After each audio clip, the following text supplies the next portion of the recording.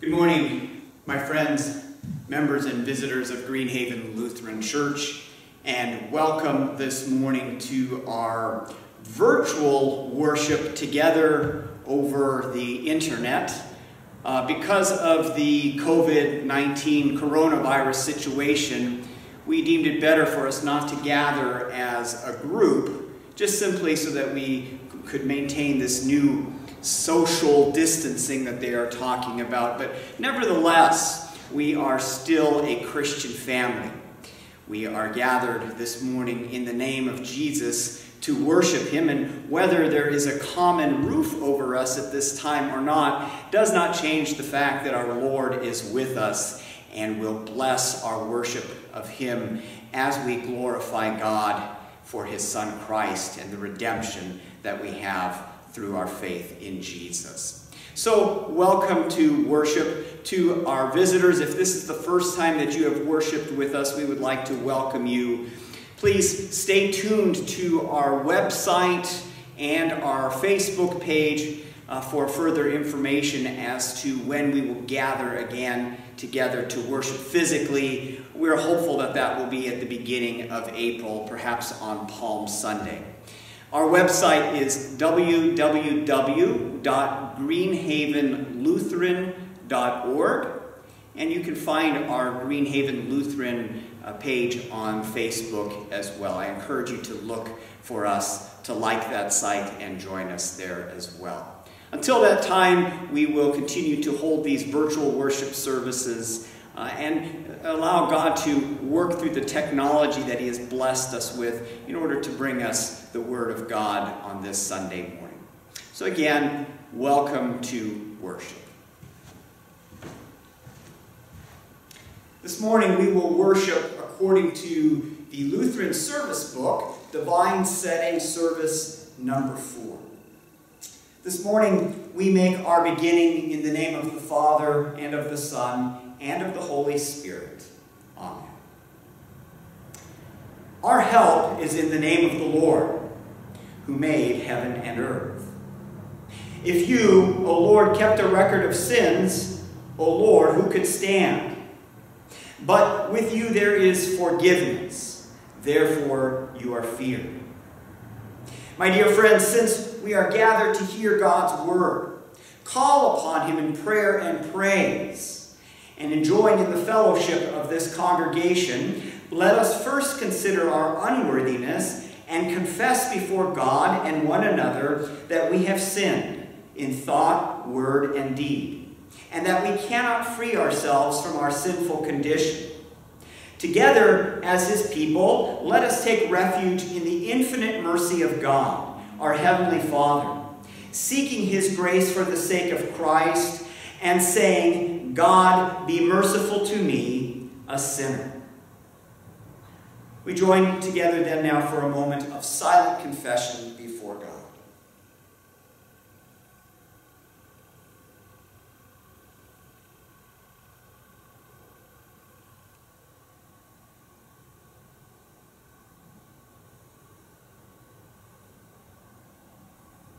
Joining together, Almighty God, have mercy upon us, forgive us our sins, and lead us to everlasting life. Amen. Friends, because of our sin, we would be forever separated from God.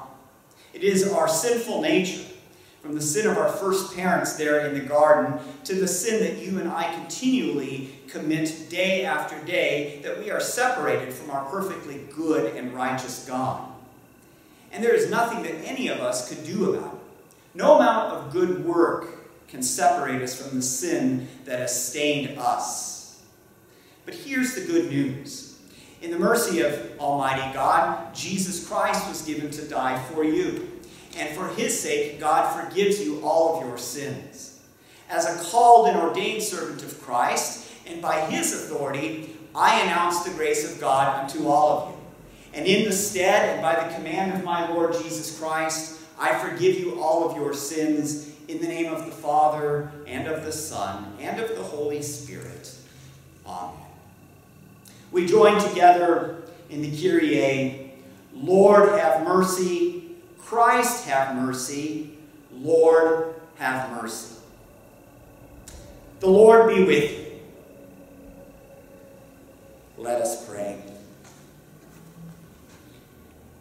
Eternal Lord, your kingdom has broken into our troubled world through the life, death, and resurrection of your Son. Help us to hear your word and obey it, so that we become instruments of your redeeming love. Through your Son, Jesus Christ our Lord, who lives and reigns with you and the Holy Spirit, one God, now and forever. Amen. We continue now with the reading of God's Word. Our Old Testament reading this morning is a lesson from Isaiah chapter 42, verses 14 through 21.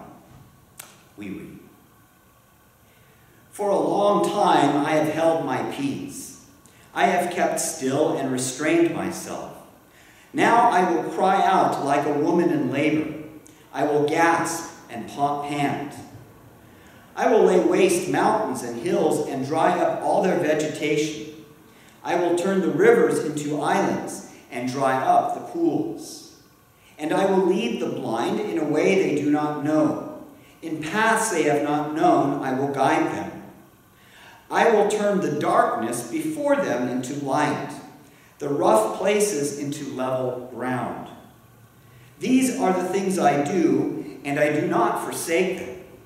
They are turned back and utterly put to shame, who trust in carved idols, who say to metal images, 'You are our gods.' Hear, you deaf, and look, you blind, that you may see. Who is blind but my servant, or deaf as my messenger whom I send? Who is blind as my dedicated one, or blind as a servant of the Lord? He sees many things, but does not observe them. His ears are open, but he does not hear. The Lord was pleased for his righteousness' sake to magnify his law and make it glorious." Here ends our first reading. Our second reading this morning, our epistle lesson, is a lesson from Ephesians chapter 5, verses 8 through 14. We read. Paul writes, "For at one time you were in darkness, but now you are children in the Lord. Walk as children of light, for the fruit of light is found in all that is good and right and true. And try to discern what is pleasing to the Lord. Take no part in the unfruitful works of darkness, but instead expose them. For it is shameful even to speak of the things that they do in secret. But when anything is exposed by the light, it becomes visible. For anything that becomes visible is light. Therefore, it says, 'Awake, O sleeper, and arise from the dead, and Christ shall shine on you.'" Here ends our second reading. The good news of Jesus Christ this morning comes to us from the 9th chapter of the Holy Gospel according to St. John. This is, of course, the account of Jesus healing the man born blind. And in light of the current events of our world today, with the unknown of this coronavirus, I think God in his timing has given us this reading in our lectionary at just the right time. I encourage you to think of the world events, of how our medical sciences today are scrambling to address this issue of COVID-19. And then as we look at the Word of God, how God in his power, through his Son Jesus Christ, heals the man, not only of his physical calamity, the blindness, but God also gives healing of a much greater nature. And that is, of course, faith. Faith that saves. We read.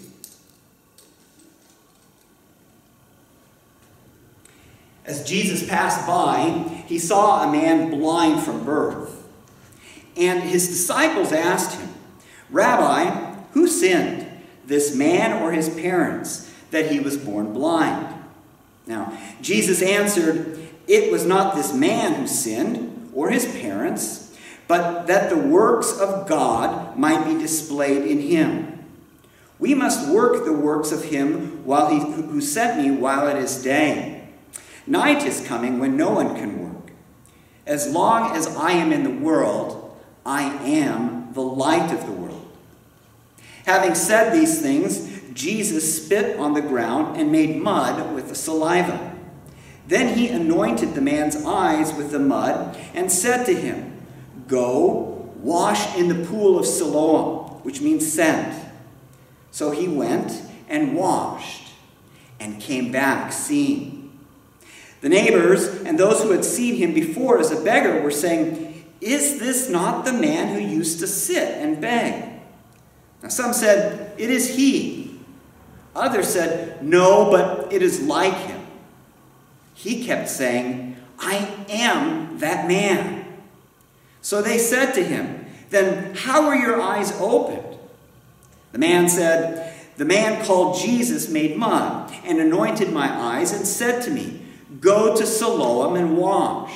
So I went and I washed and I received my sight." They said to him, "Well, where is he?" He said, "I do not know." They brought to the Pharisees the man who had formerly been blind. Now it was a Sabbath day when Jesus made the mud and opened his eyes. So the Pharisees again asked him how he had received his sight. And he said to them, He put mud on my eyes, I washed, and I see." Some of the Pharisees said, "This man is not from God, for he does not keep the Sabbath." But others said, "How can a man who is a sinner do such signs?" And there was division among them. So they said to the man born blind again, "What do you say about him, since he has opened your eyes?" And he answered, "He is a prophet." The Jews did not believe that he had been blind and had received his sight until they called the parents of the man who had received his sight. They asked them, "Is this your son, who you say was born blind? How then does he now see?" His parents answered, "Well, we know that this is our son, and that he was born blind. But how he sees, we do not know, nor do we know who opened his eyes. Ask him. He is of age. He will speak for himself." His parents said these things because they feared the Jews, for the Jews had already agreed that if anyone should confess Jesus to be the Christ, he was to be put out of the synagogue. Therefore his parents said, "He is of age. Ask him." So for the second time, they called the man who had been blind and said to him, "Give glory to God. We know that this man is a sinner." The man answered, "Well, whether he is a sinner or not, I do not know. One thing I do know, that though I was blind, now I see." They said to him, "Well, what did he do to you? How did he open your eyes?" And he answered them, "I have told you already, and you would not listen. Why do you want to hear it again? Do you also want to become his disciples?" And they reviled him, saying, "You are his disciples, but we are the disciples of Moses.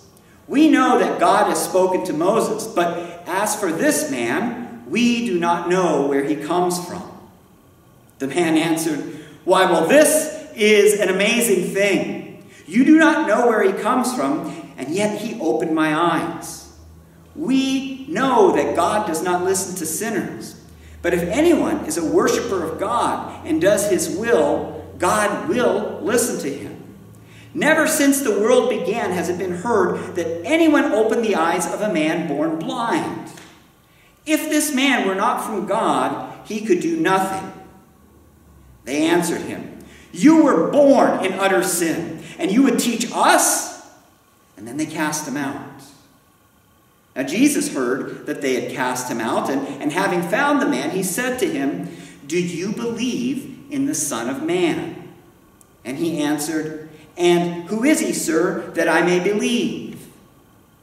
And Jesus said to him, "You have seen him, and it is he who is speaking to you." The man answered, "Lord, I believe." And he worshipped him.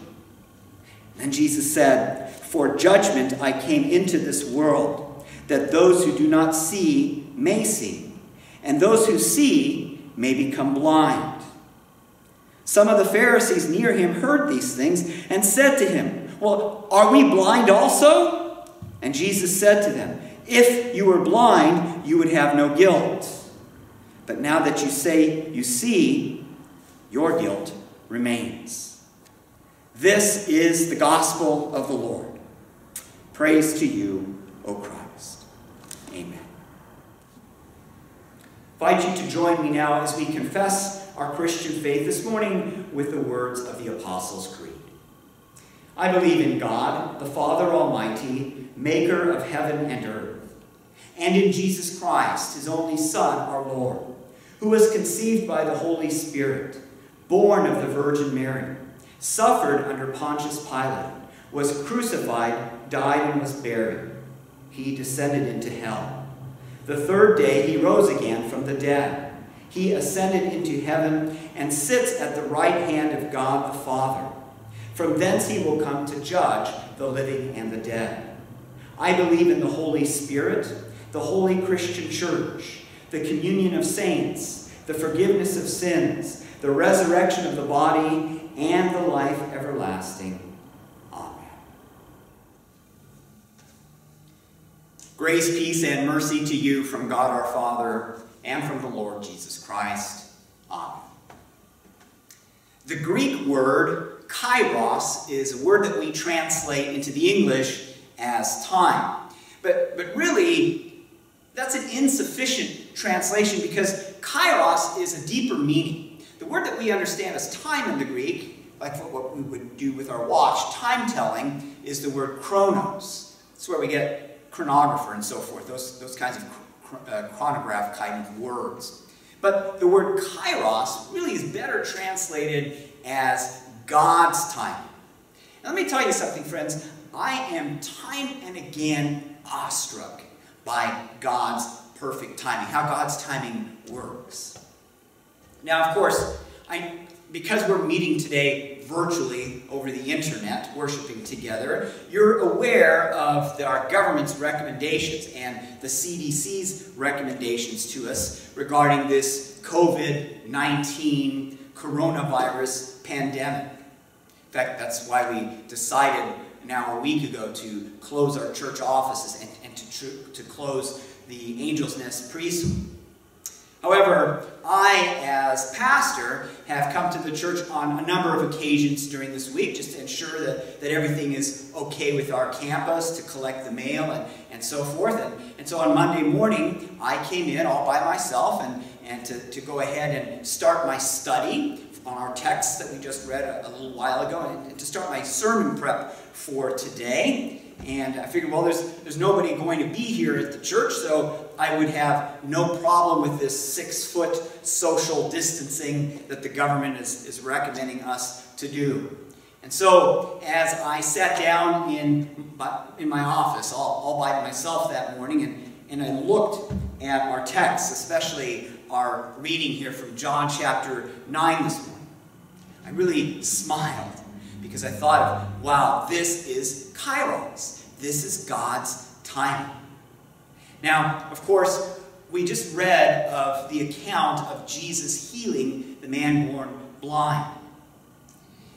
You know, that was, without question, a true miracle.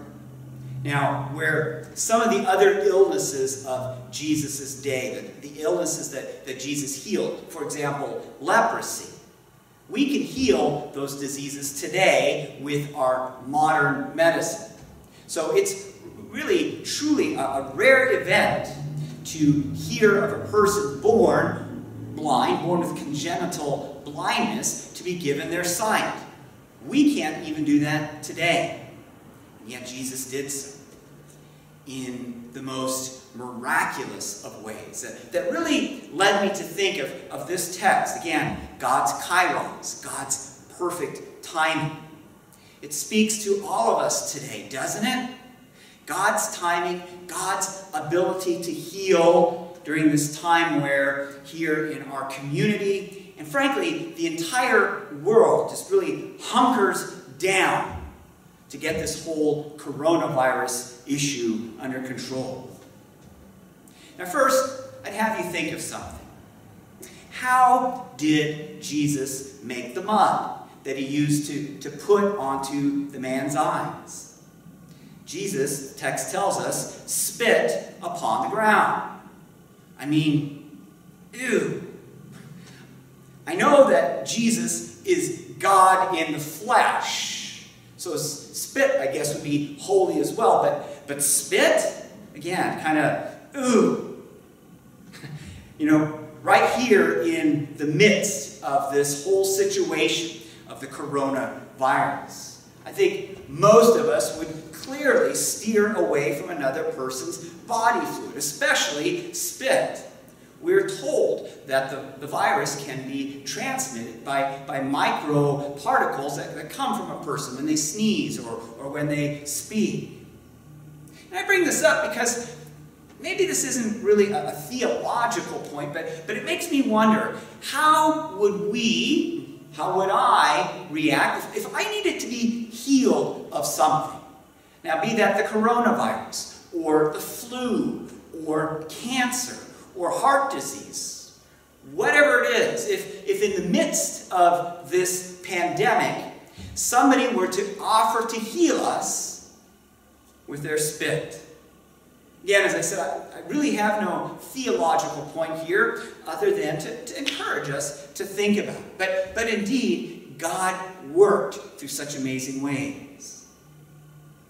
But here is a theological point for you, my friends. You know, of late, I've had a number of people come to me or call me and ask, Pastor, why is God allowing this to happen? Why doesn't God do something about this? Can God stop the coronavirus? Now let me tell you something, friends. These are all very good and relevant questions. And I want to tackle them and then see what we can learn from this current world pandemic that is in harmony with what God tells us through his holy word, through Scripture.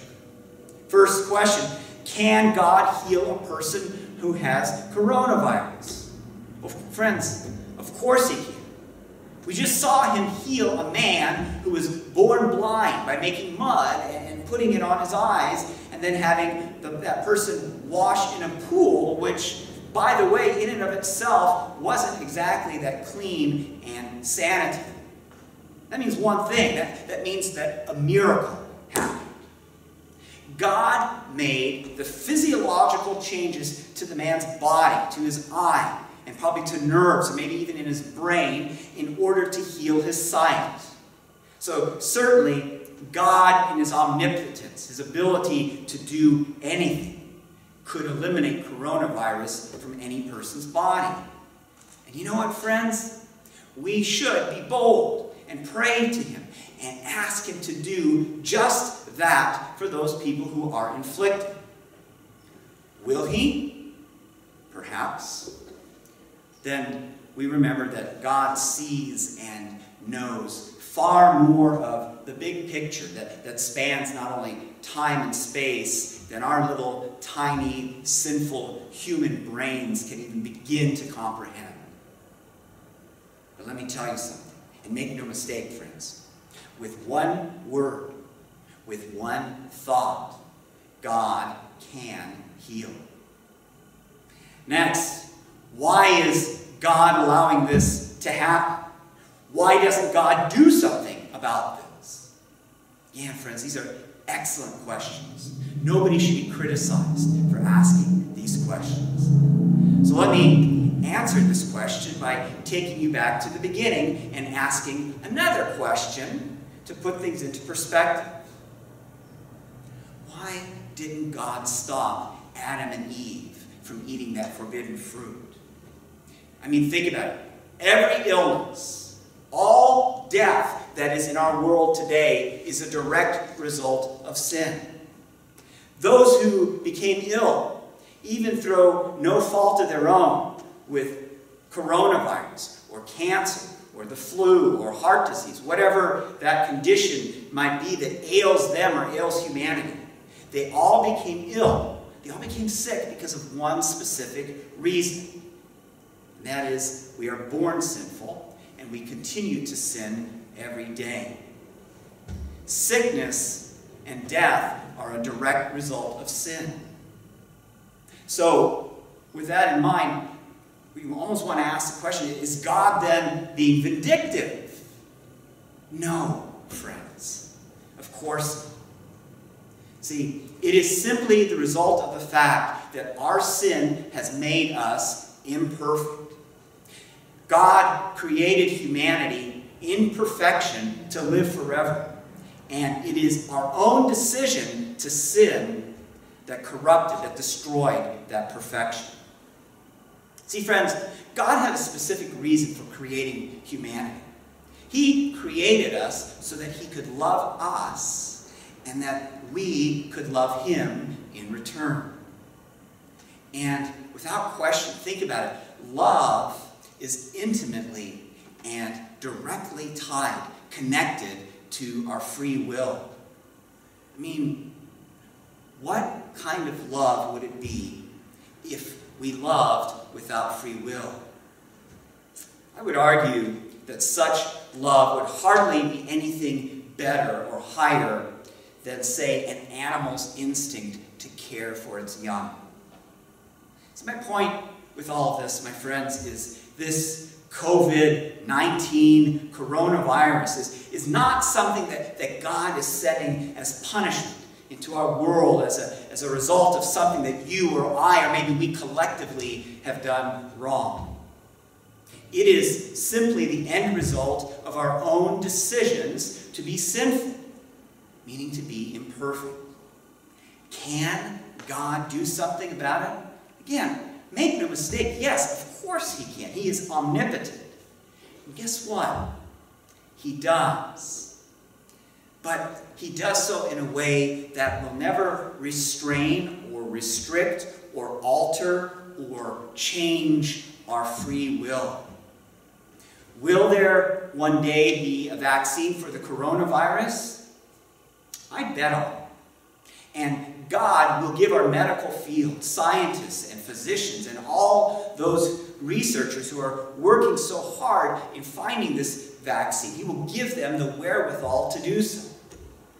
But again, friends, it'll be in his kairos, right? It will be in his good and perfect intentional timing. Why not now, when we want it, instead of in his perfect timing? Well, friends, that is another good question. And let me tell you, it's one that I can't directly answer, other than, again, to remind you that we can't see and know what God knows.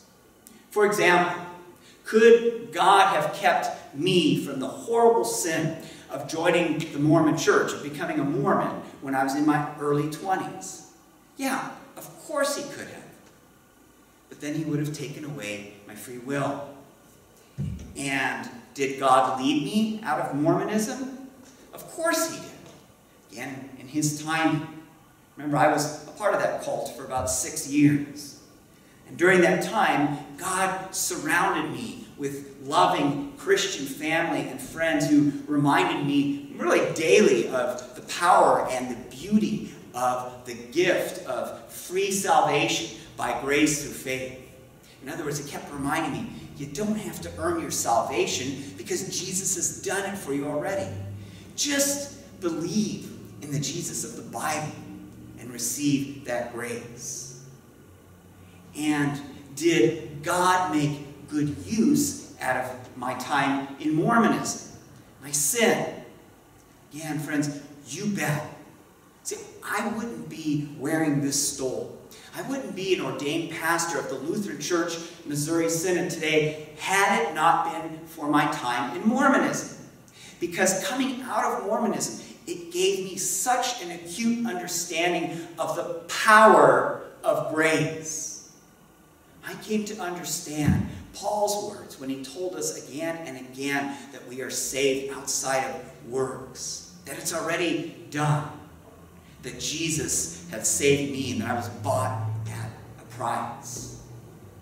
My sin, in the short term, without question, brought me much pain and suffering and grief. But in the long run, God put that to good use. And he brought much good to hundreds, if not thousands of people that I've been able to touch now over these 10 plus years in the pastoral ministry. He's been able to touch because God called me to the pastoral ministry with an acute understanding of what it is like to not know Christ and him crucified, him as our Redeemer. And so I would have you think about that, friends, and connect that now with our current world event. Now, how can I see any good coming out of the coronavirus? I'll be blunt with you, friends. I can't. But then I'm not God. What I do know is that God always, I want you to hear this, God always makes good out of a bad or difficult situation. He always makes good out of evil. It's just as Joseph said to his brothers at the time of his father, Jacob's death, of their selling him into slavery. Joseph said to them, "You meant evil against me, but God meant it for good." Friends, likewise, God will make good out of these events. Now, in the meantime, we remain vigilant. We keep the faith. We remain calm, cautious, proactive.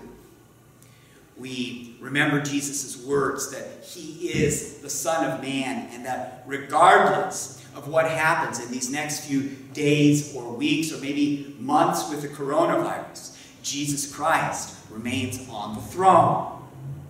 And our salvation is always and will always remain an accomplished event. The words of our Savior Jesus in verse 39 of our reading, "For judgment I came into this world, that those who do not see may see, and that those who see may become blind." Friends, may we see his goodness in our lives. Such abundant goodness that no virus, no pandemic, or any other earthly calamity can ever trample. Friends, your pastor loves you. God be with you. Amen and amen. Join me in prayer. Father God, during this time of uncertainty, we hold on to you as our rock. Because with you, there is no uncertainty. We know that we are each individually and intimately known by you, loved by you, redeemed by this grace that your Son Jesus has accomplished for us. And so during this time of uncertainty, Lord, may we be that beacon of light to our world, that they may find that same peace and comfort that we know in knowing you as their Savior as well. These things and all others we pray in Jesus' name. Amen. And now may the true faith which surpasses all human understanding keep your hearts and minds in Christ Jesus our Lord. Let us turn our hearts now to a time of prayer. We pray, "Blessed Lord, you give sight to the blind. You open the ears of the deaf, and you make the lame to walk. Hear the prayers of your people on behalf of all people as they have need.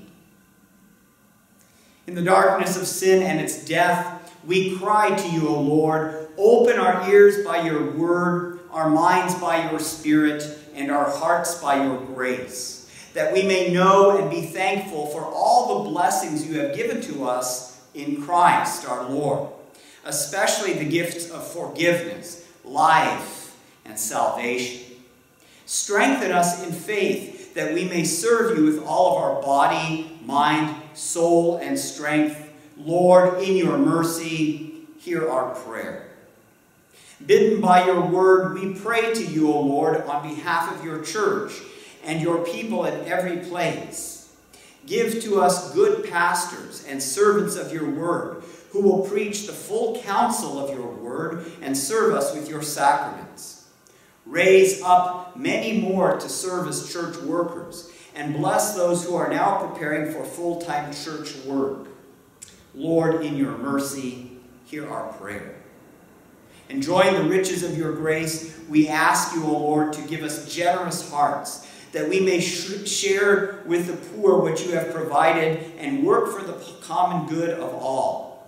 Be with those who are unemployed and in search of honest labor, the underemployed in pursuit of better jobs, and the homeless seeking basic shelter for themselves and those in their families. Lord, in your mercy, hear our prayer. Knowing your healing will and gifts, we pray you, O Lord, to remember the sick in their afflictions, to calm those troubled in mind, and to keep steadfast the dying. Hear us especially for the family of Paul, Bonnie, Steve, Austin, John, Kristen, Renata, Pauline, Dale, Jennifer, Julie, Pastor Bill, Joan, Julie, Kathy, Cindy, Nancy, Lisa, Maria, and Steve. We also lift up prayers for first responders, doctors, nurses, our military, especially our California National Guard, as they begin to be activated and mobilized during this time of our crisis. Show us your gracious will, O Lord, and sustain those who are afflicted in body or mind until that day when they bestow upon us new bodies fit for the eternal life you have prepared for us in Christ our Lord.